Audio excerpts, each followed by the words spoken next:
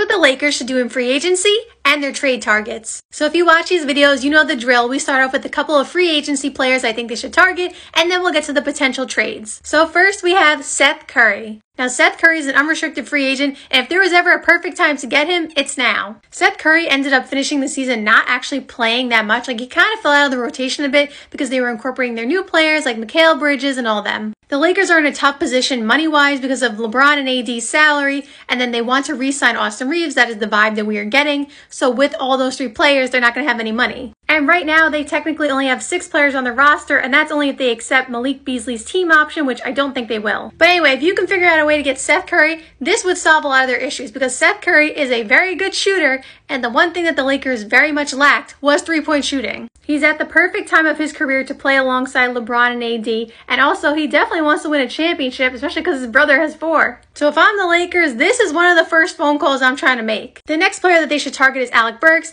and you'll notice in this video that the players that they are targeting are players who can shoot. Because again, that was their biggest flaw, so I feel like that is the area they need to just solidify. Especially given that it's a three-point shooters league, like you gotta have three-point shooters. Now, Alec Burks is not the three-point shooter that Seth Curry is. However, Alec Burks can get a bucket anytime. He has a team option with the Pistons, but I do think they're gonna decline it. Although he played well for them, but I do think they want to move in, the future direction with Cade and all them. The guard position is kind of filled because Cade is coming back, like I said. You have Jaden Ivey, Killian Hayes is still there. And you also traded for James Wiseman at the trade deadline. Jalen Duren was very good this year. So I think they're trending in a younger direction, which is why I feel like they will decline Alec Burks' team option and he'll be free to go where he wants. And similar to Seth Curry, I do think he can get more than a vet minimum on the market.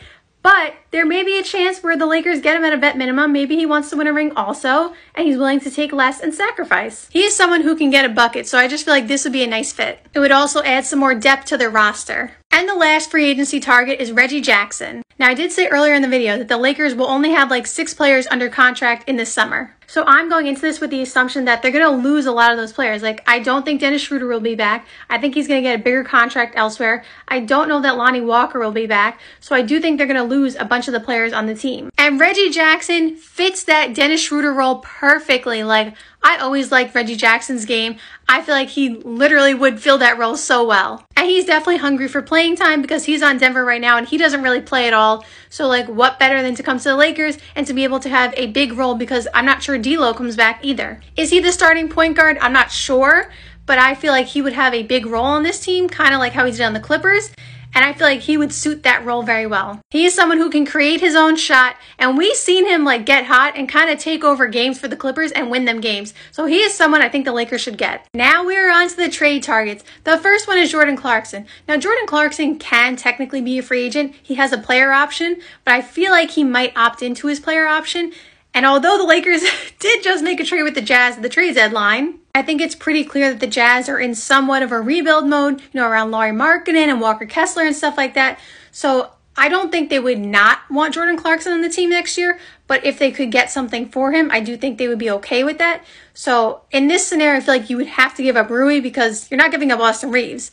So they obviously don't want Jared Vanderbilt back. Like, I love Jared Vanderbilt, but I'm saying they don't want him back because they just traded him to you. So I feel like it would have to be a Rui for Jordan Clarkson deal, something around those lines. And that would be very interesting because although Jordan Clarkson was a Laker in his past life, Jordan Clarkson, we know, can shoot the lights out. And again, what did I say the Lakers need? Shooting. And Rui was awesome in the playoffs. Like, he really was. So I'm not saying the Lakers should just give him up because he was very valuable for them. But Jordan Clarkson fits a role that they really need. And although Rui does fit a role that they need as well, because they're only going to have 6 people on the roster, I do feel like they need to be more guard heavy, especially given the fact that I think that D'Lo is going to be gone, Dennis Schroeder, like they need to make sure they fill those roles. Because although AD doesn't want to play center for 48 minutes a night, at least you have Anthony Davis. Like, in my scenario, you don't have anybody at the guard position. So like, you need Jordan Clarkson more than you need Rui, if that makes sense. Like, yes, I think they re-signed Austin Reeves, but he could fill that Malik Beasley role, like literally from the Jazz. The Jazz made all the trades. He could fill that Malik Beasley role that the Lakers initially made the trade for Malik Beasley for. Jordan Clarkson can be that, so I feel like this would be a really good fit. Keep in mind, Rui's a free agent, so this would have to be a sign and trade, which also leads to other salary things, but I'm just throwing out scenarios. And the last player they should target is Bogdanovic. Now, I feel like I remember at the trade deadline they were trying to target him. Correct me if I'm wrong. I feel like they were.